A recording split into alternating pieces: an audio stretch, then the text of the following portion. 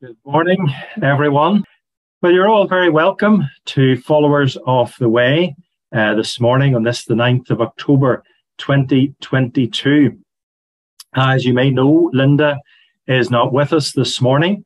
She and her husband are in Cambridge, where he is being honoured with a Festschrift. Hope I said that in the right way. This is a collection of essays by his peers in recognition of his scholarly accomplishments.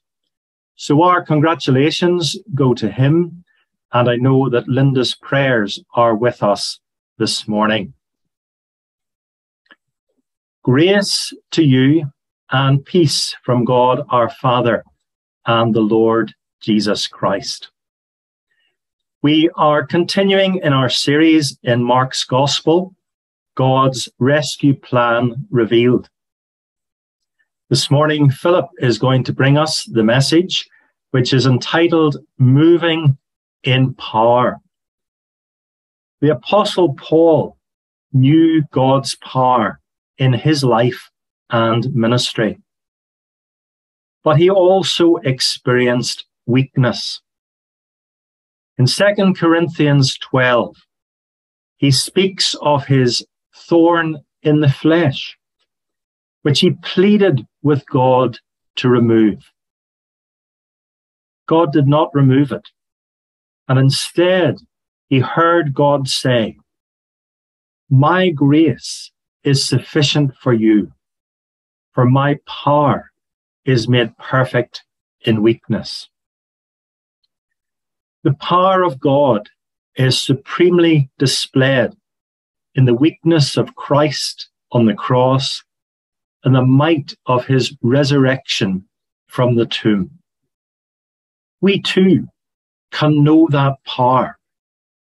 Writing to the Ephesians, Paul said, "I pray that the eyes of your heart may be enlightened, in order that you may know his incomparably great power for us who believe. That power is the same as the mighty strength he exerted when he raised Christ from the dead and seated him at his right hand in the heavenly realms." Ephesians 1:18-20. This morning, as we worship our suffering servant King, let us all be aware of that power that is available to us. Let us pray.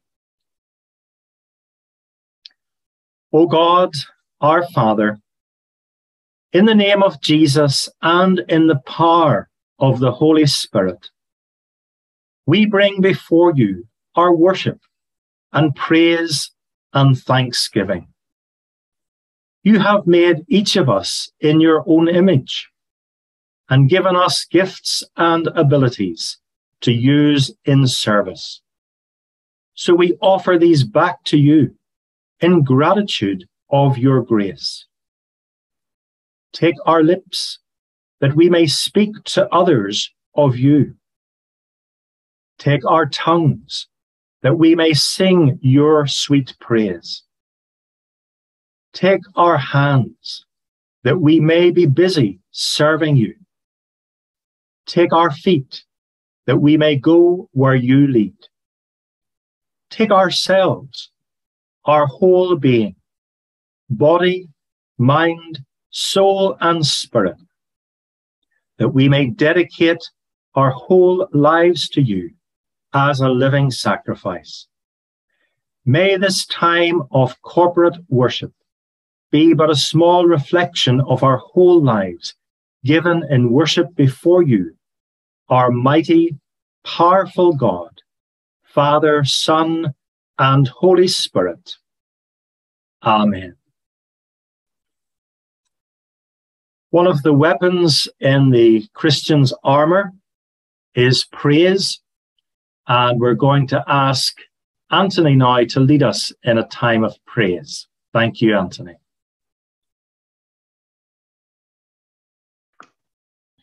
Good morning, everyone. I think when I praise, I think that the evil spirits just run away. I love the way Steve says par.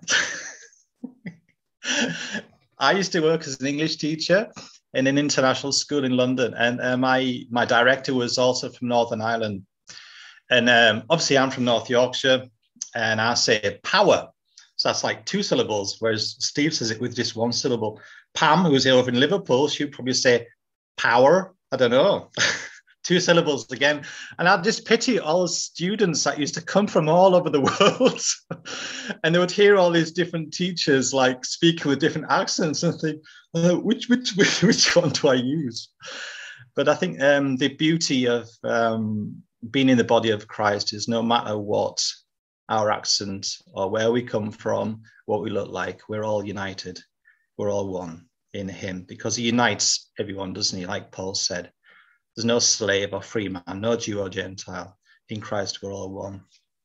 Right, let's start singing. I think that's what I'm here for.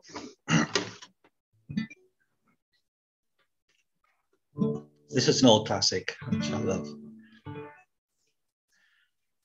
Immortal, invisible, God only wise, enlightening, accessible, hid from our eyes, most blessed, most glorious, the Ancient of Days, Almighty, victorious, thy great name we praise. Unresting, unhasting, unsilent as light, nor wanting, nor wasting, thou rulest in might. Thy justice like mountains, high soaring above, thy clouds which are fountains of goodness and love. To all life thou givest, to both great and small, in all life thou livest, the true life of all. We blossom and flourish as leaves on the tree, and wither and perish, but not changeth thee. Great Father of glory, pure Father of light, thine angels adore thee, all veiling their sight. All praise we would render, oh help us to see, 'tis only the splendor of light hideth thee. All praise we would render, oh help us to see, 'tis only the splendor of light hideth thee.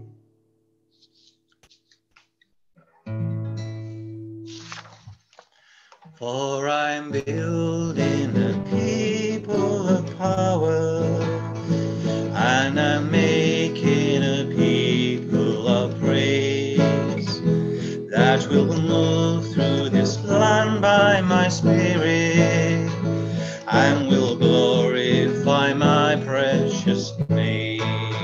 So build your church, Lord, make us strong, Lord, join our hearts, Lord, in your Son. Yes, make us one, Lord, in your body, in the kingdom of your Son. For I'm building a people of power, and I'm making a people of praise, that will move through this land by my spirit, and will glorify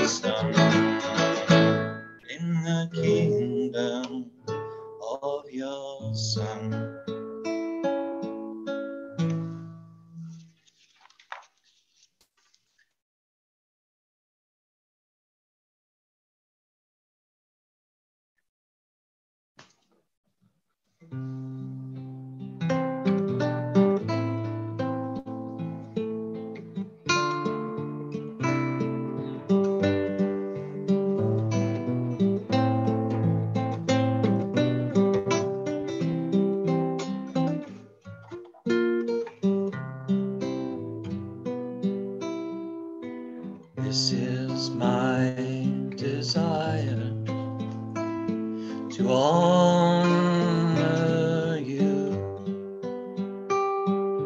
Lord. With all my heart I worship you.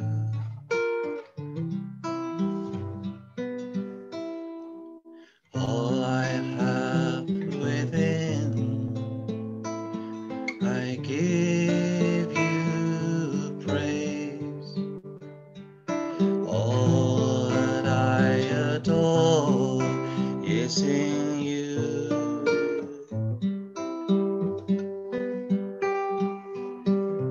Lord, I give you my heart, I give you my soul. I live for you alone. Every breath that I take, every moment I'm awake, Lord, have your way in me.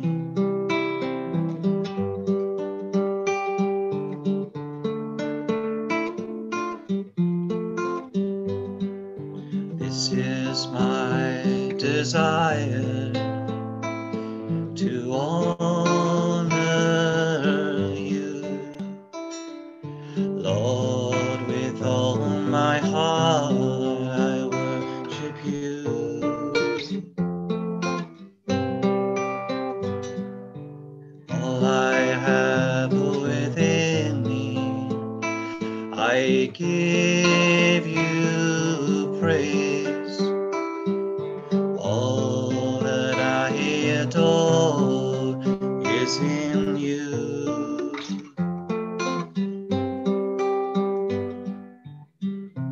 Lord, I give you my heart, I give you my soul.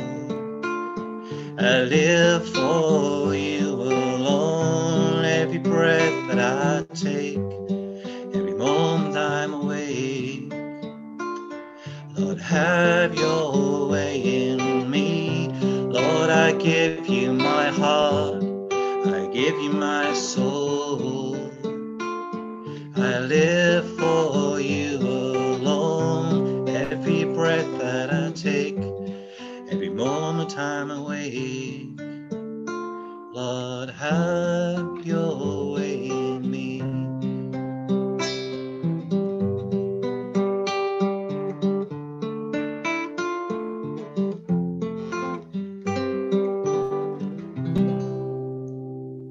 Thanks, Anthony, for that. And I'm always aware of saying that word before English people or people from the rest of the UK. A few years ago at Magnets, our children's work that we do out here, one of the parents of the children was helping us. She was from Wales, and I was talking, I think it was something to do with the Holy Spirit's power. And afterwards she came up and asked me, what's power? So I had to enlighten her.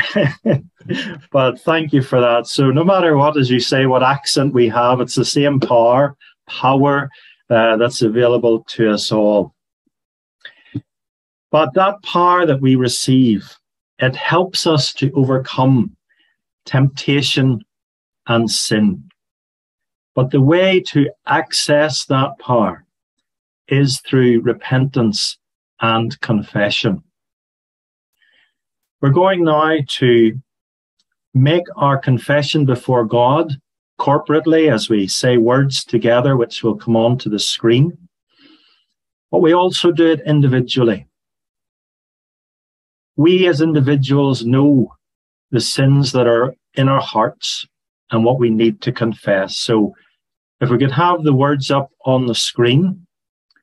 But before we say these together, of course, staying muted, let's spend a few moments in silence, asking God through his Holy Spirit to search our hearts and to reveal to us those things we need to confess.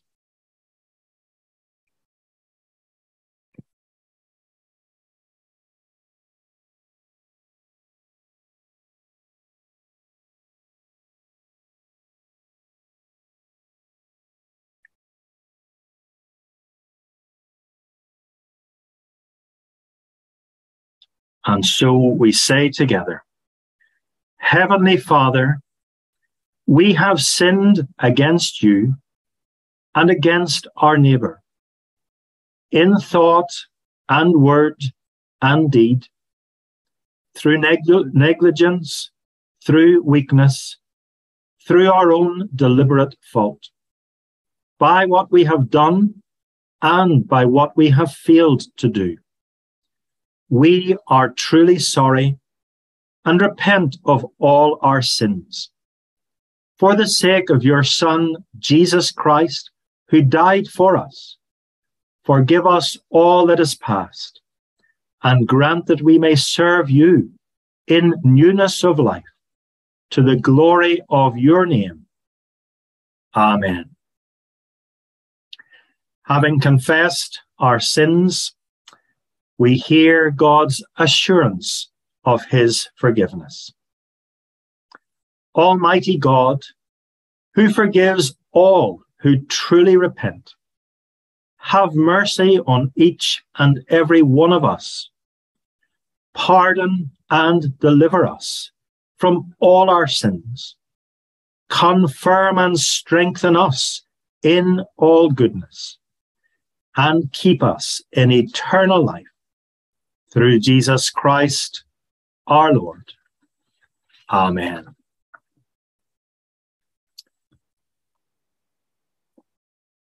We read in Hebrews 4:12, for the word of God is living and active, sharper than any double-edged sword. It penetrates even to dividing soul and spirit, joints and marrow. It judges the thoughts and attitudes of the heart. Liz is going to bring us our Bible reading this morning. Thank you, Liz. Jesus and his disciples went on to the villages around Caesarea Philippi. On the way, he asked them, "Who do people say I am?"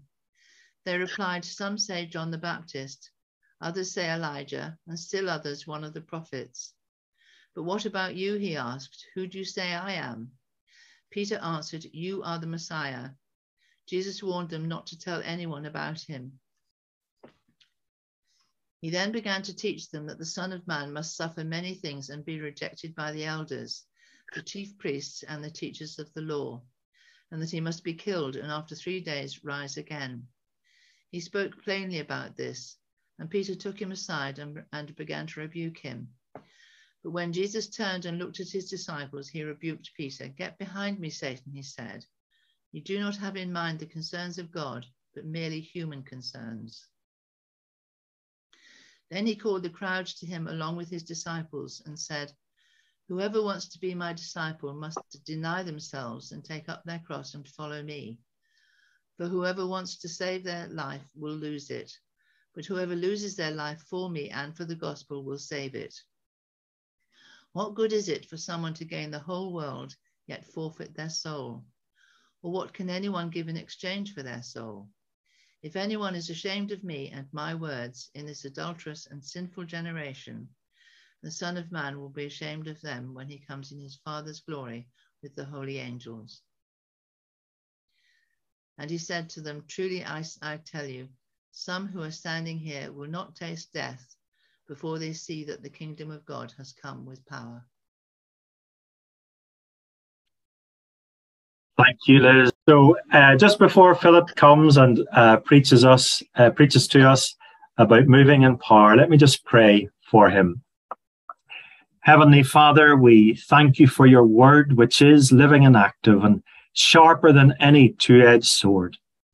And Lord, we pray for your servant Philip now as he opens that word to us. Give us ears to hear, minds to think, and wills to obey. Through Jesus Christ, our Lord. Amen. Philip, over to you. Thank you so much, So into our passage for today, and as Steve has already told us, the theme is moving in power. Christianity is a religion of power. The followers of Jesus Christ are not helpless victims at the mercy of a world under the control of Satan and his fallen angels. We are instead mighty warriors in the army of God. We're kings and priests in the heavenly kingdom. And we have the corresponding authority to take on the enemy and to win.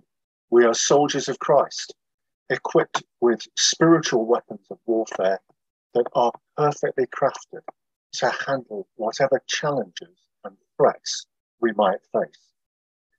As the Apostle Paul wrote to the church in Corinth, though we live in the world, we do not wage war as the world does. The weapons we fight with are not the weapons of the world.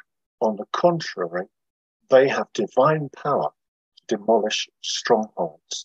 We demolish arguments and every pretension that sets itself up against the knowledge of God, and we take captive every thought to make it obedient to Christ. Later, Paul wrote to encourage the believers in Ephesus, saying, "Be strong in the Lord and in his mighty power."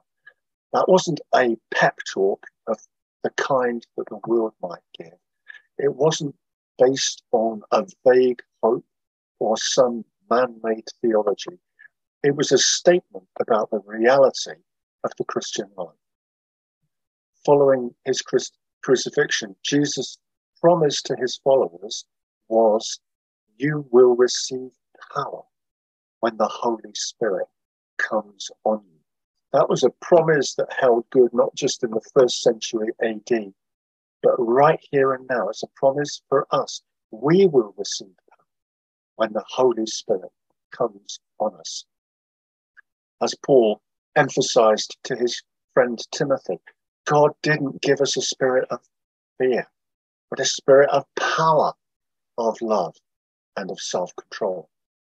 Writing to another of the embattled early Christian communities, Paul was careful to remind them the gospel came to you not simply with words, but also with power, with the Holy Spirit, and with deep conviction.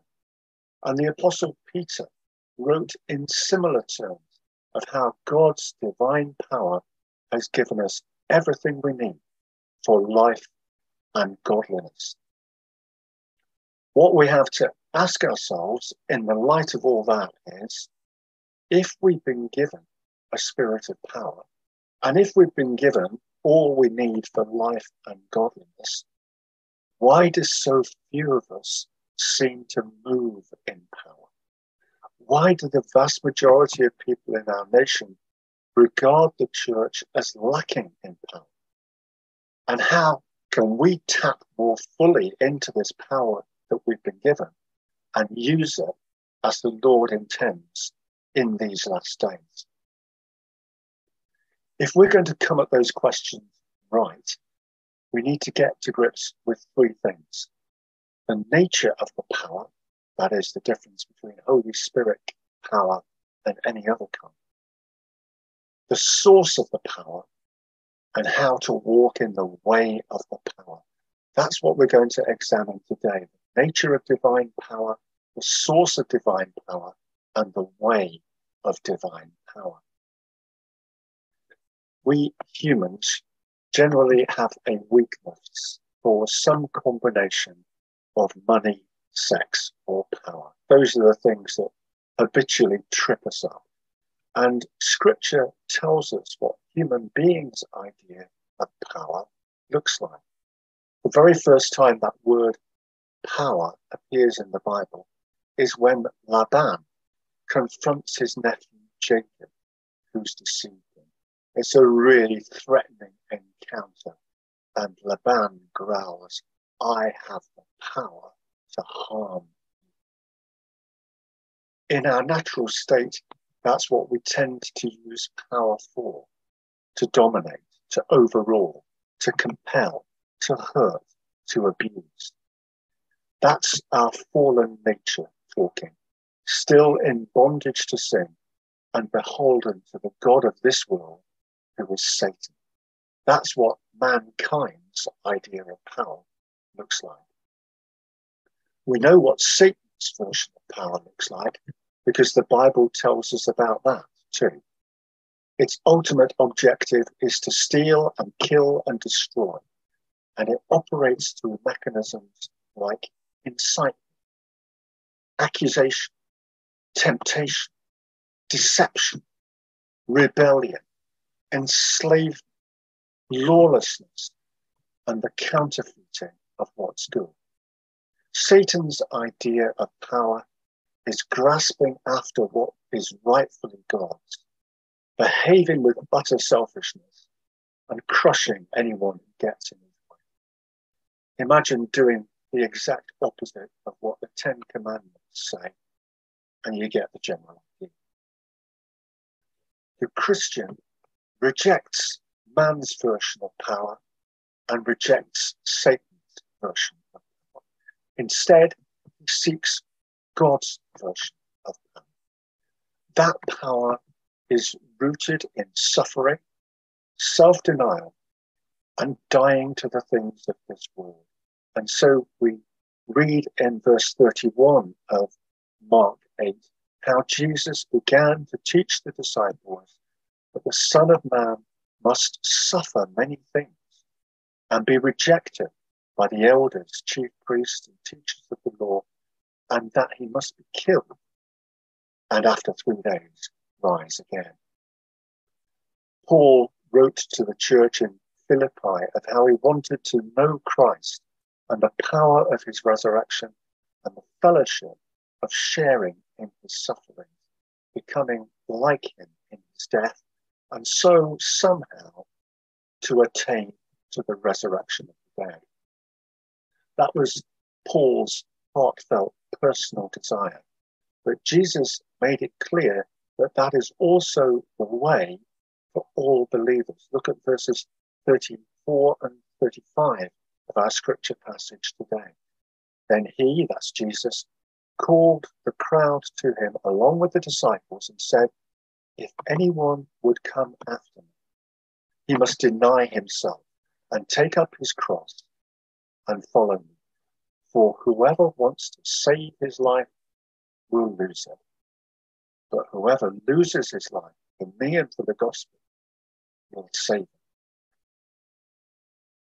The power released through suffering, death, and resurrection is power to save and to heal. Power to set free from the chains other people put on us and to gain release from bondage to demonic forces.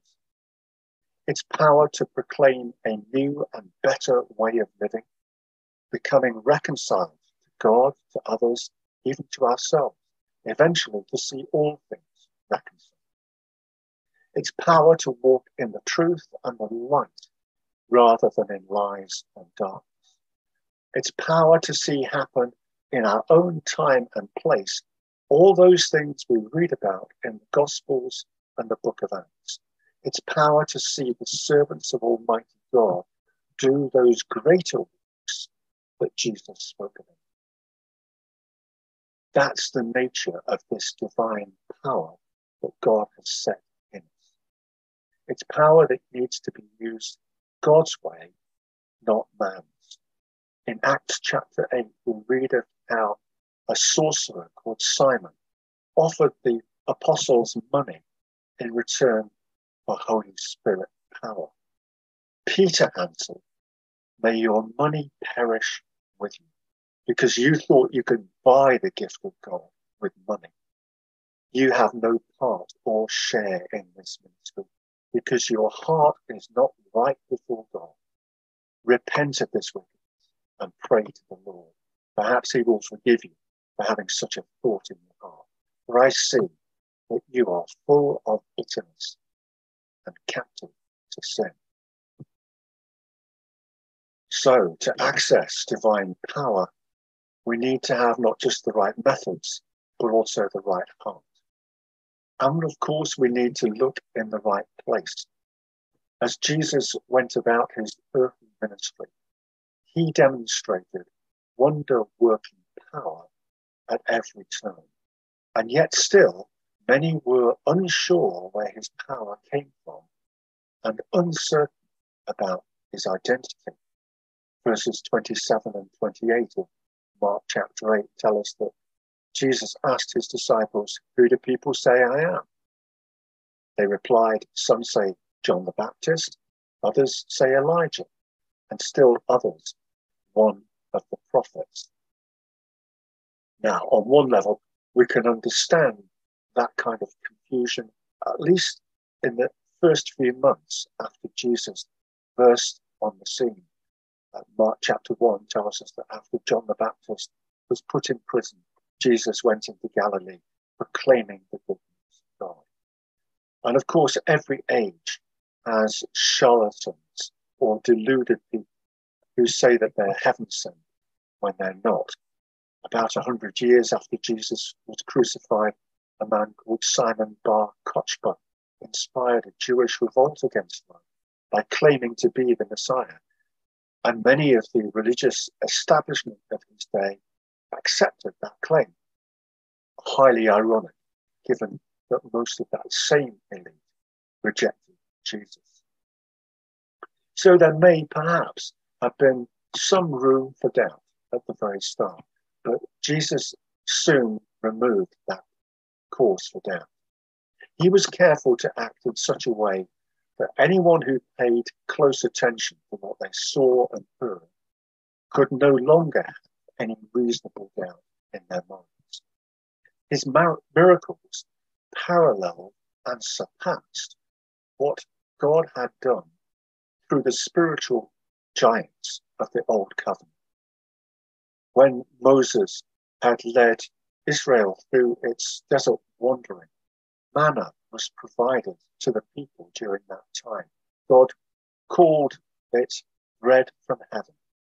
And so Jesus, born in Bethlehem, which means place of bread, described himself as being the bread that came down from heaven.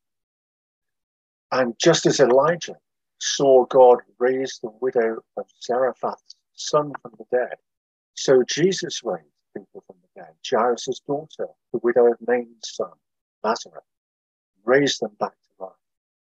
Just as Elijah had seen a widow and her son fed miraculously from meager portions of oil and flour, so Jesus fed thousands with only a few loaves and fish.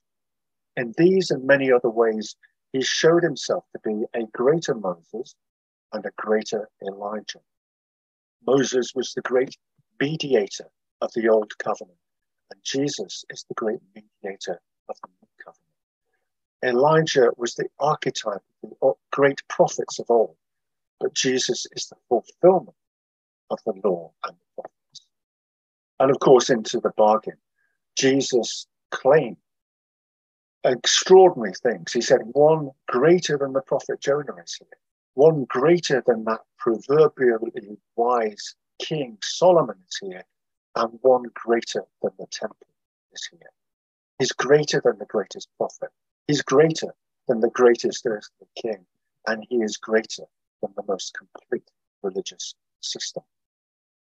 Almost all of those events I've just been speaking about, the raising of a dead girl, the feeding of a multitude, what Jesus said about being greater than what had gone before, and into the bargain, the calming of the storm, the casting out demons, all of those things had taken place by the time of the episode that we're looking at in our Bible reading from today. The disciples saw and heard these things later on. They attested that they were eyewitnesses to this extraordinary glory that God had disclosed through the life and ministry of Christ. So the disciples weren't short of evidence. In fact, when Nathanael was very first called by Jesus to become a disciple, he'd said, "Rabbi, you're the Son of God, you're the King of Israel." And now, when Jesus asked his disciples the question, What about you? Who do you say I am? Peter answered, You're the Christ. You're the Messiah. Peter saw that Jesus is our source of divine power.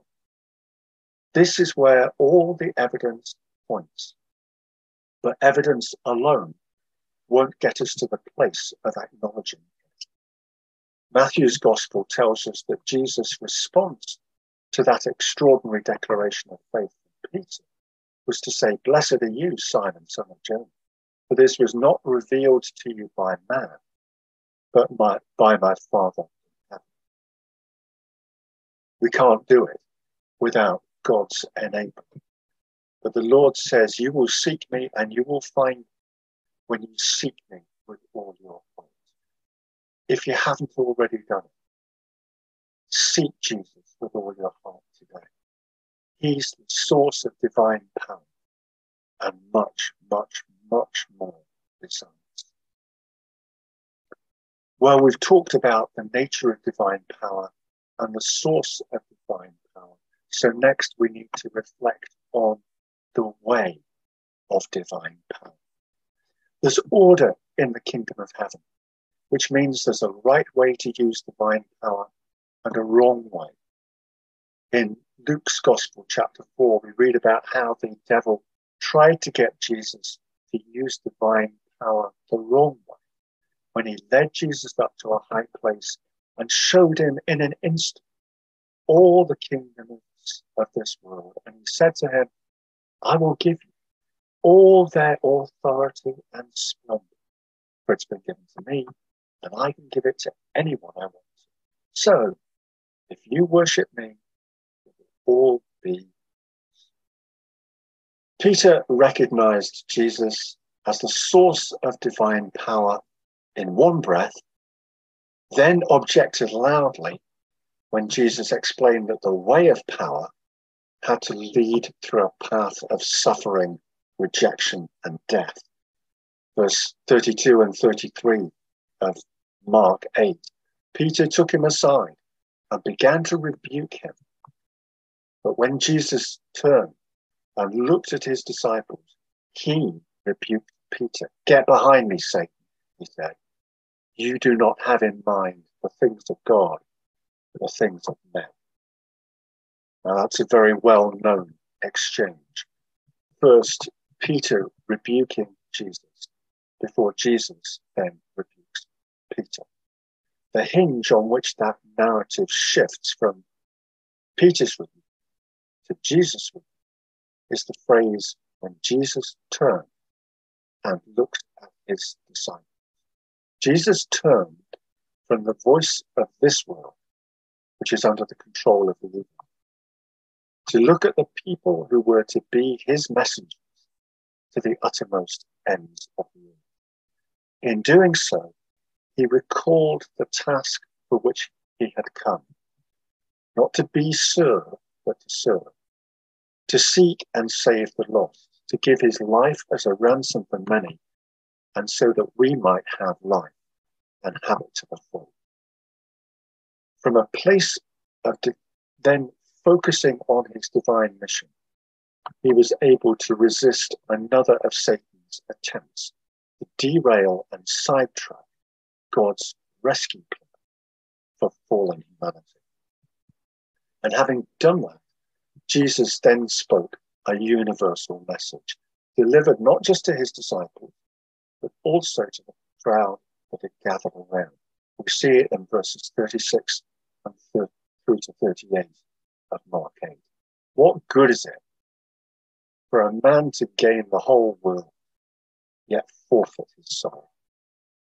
Or what can a man give in exchange for this? If anyone is ashamed of me and my words in this adulterous and sinful generation, the Son of Man will be ashamed of him when he comes in his Father's glory with the holy angels.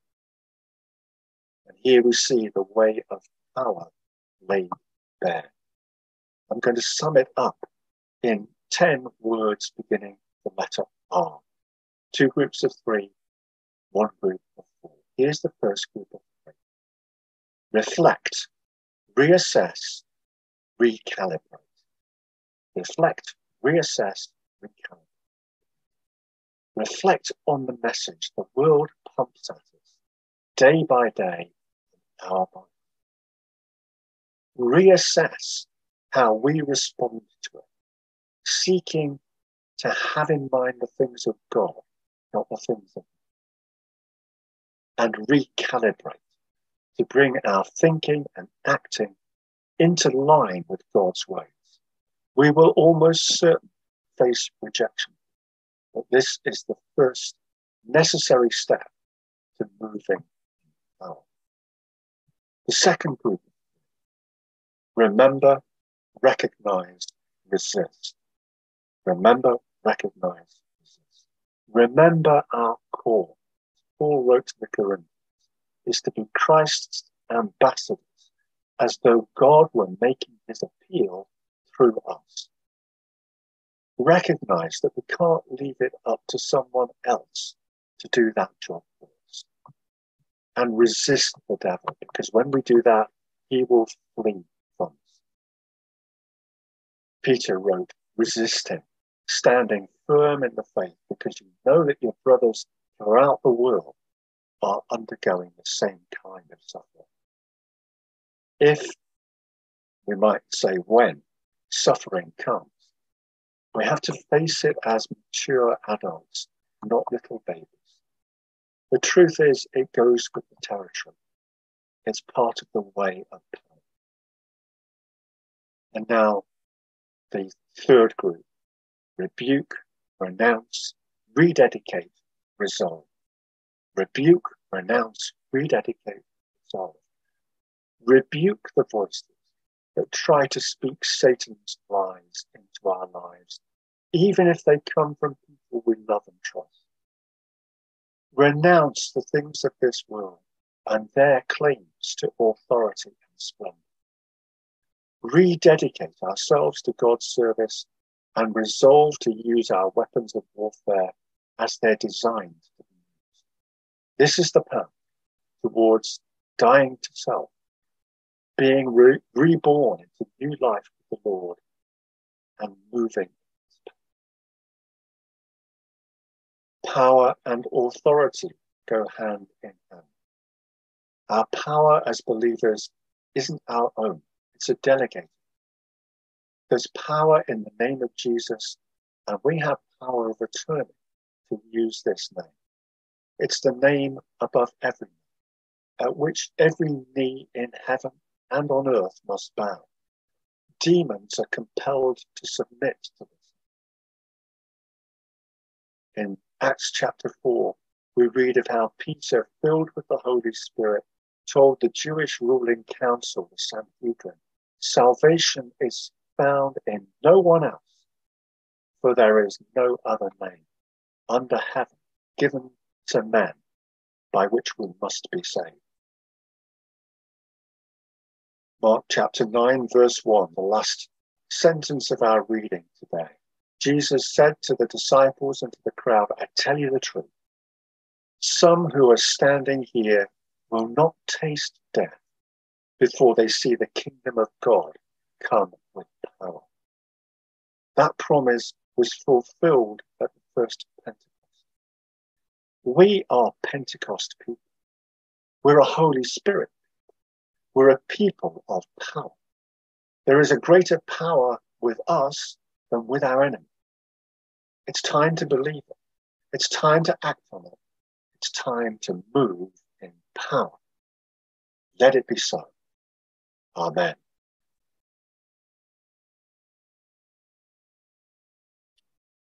Amen, indeed. Thank you, Philip, and thank you for that message, even though there's a little bit of struggle, getting your voice heard, but thank you for persevering and giving us that very timely message.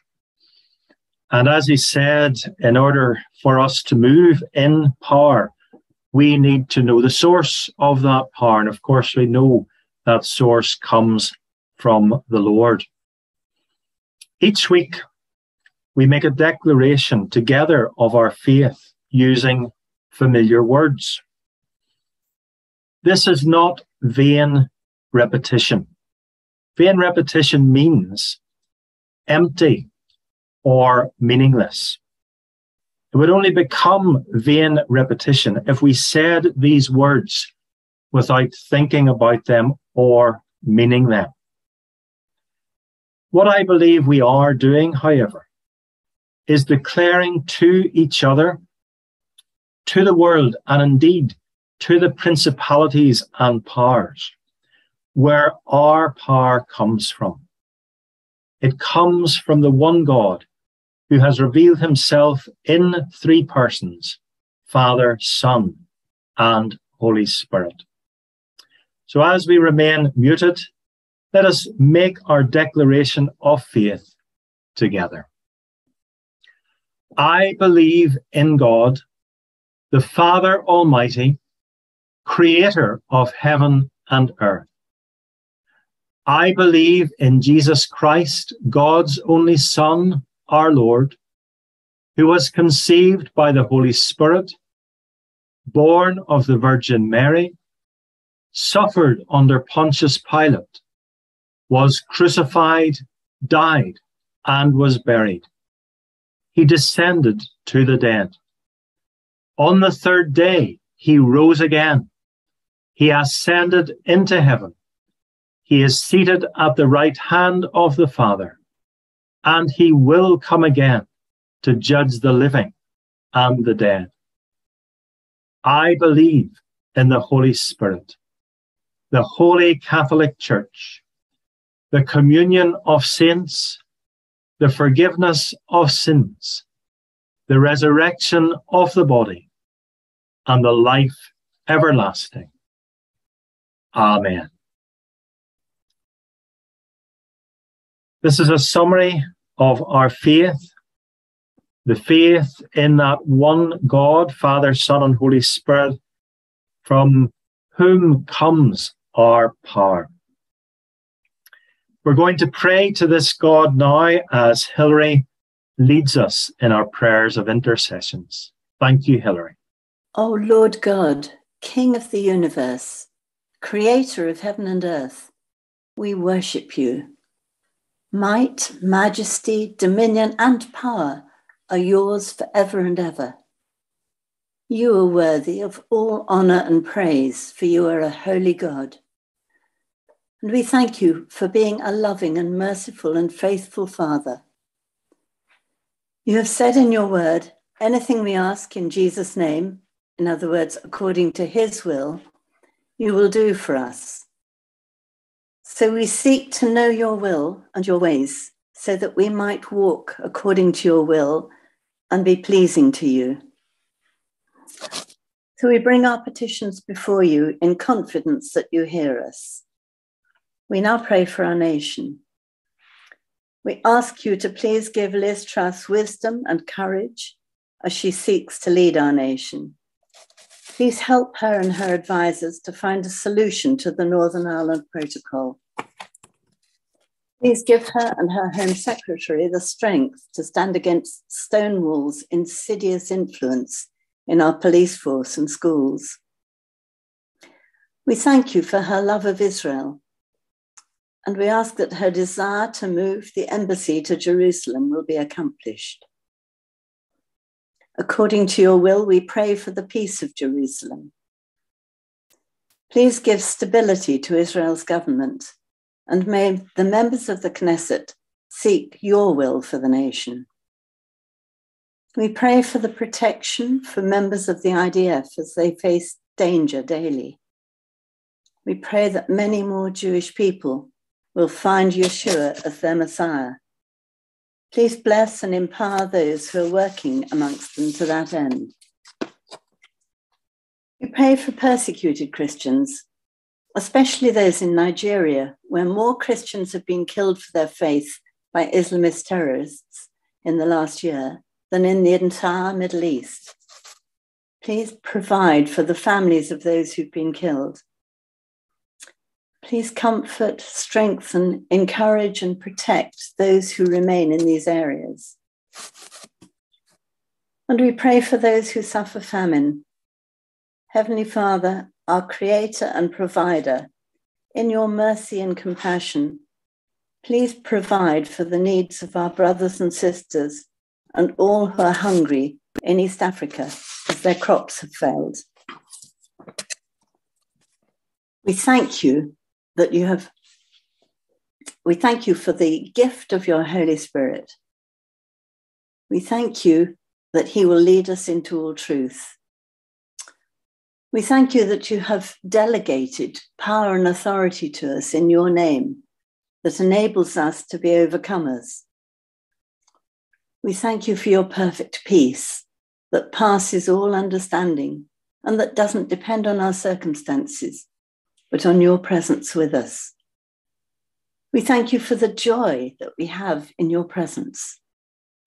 We pray that you will use us to bring others into that knowledge of the truth, that Jesus is the only way, the truth and the life, and that in him is fullness of joy. We ask all these things in the precious name of Jesus, our Saviour and Lord. Amen.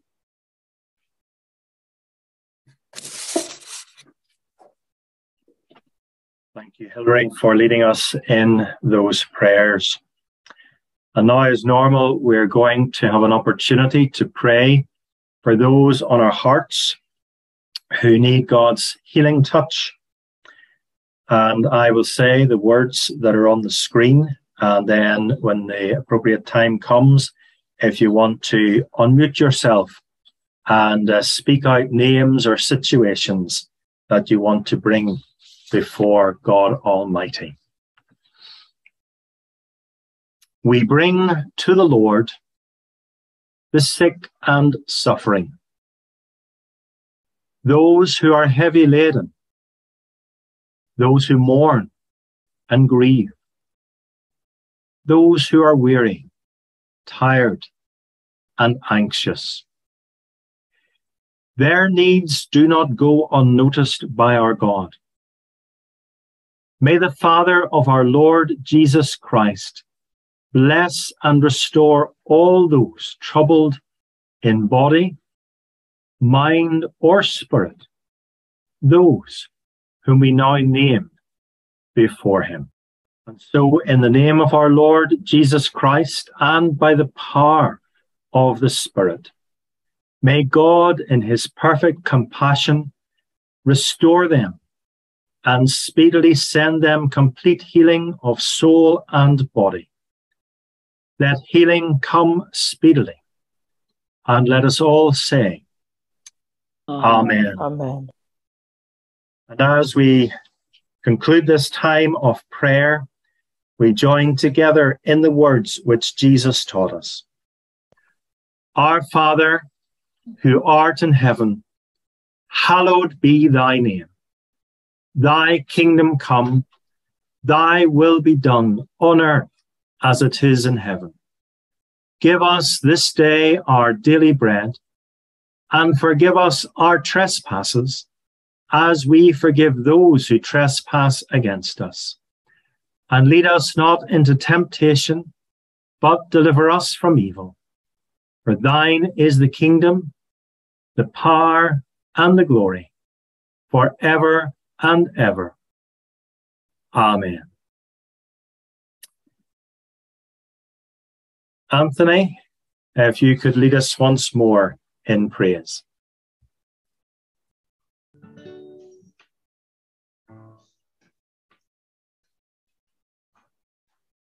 There's a lovely old hymn I always associate with the Salvation Army, those courageous Christians in Victorian Britain who used to go into the worst areas of London and other big cities and bring a light and a hope of the kingdom and of our Lord. Stand up for Jesus, ye soldiers of the cross. Lift high his royal banner, it must not suffer loss. From victory unto victory, his army shall he lead, till every foe is vanquished and Christ is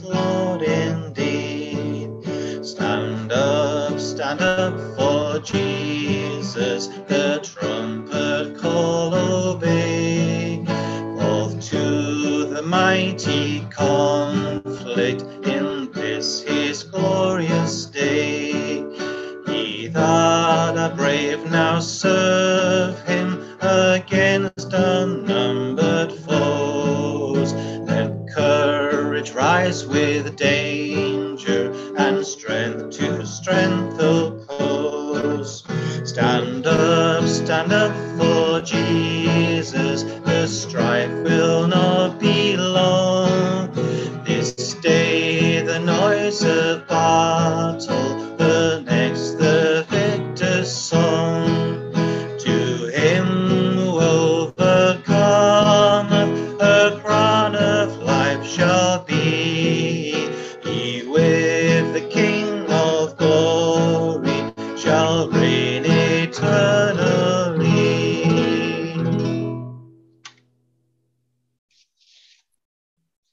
Thank you, Anthony. And as you talk about the Salvation Army, you think almost of marching there, marching in power. So thank you for that. So that's coming to the end of our service.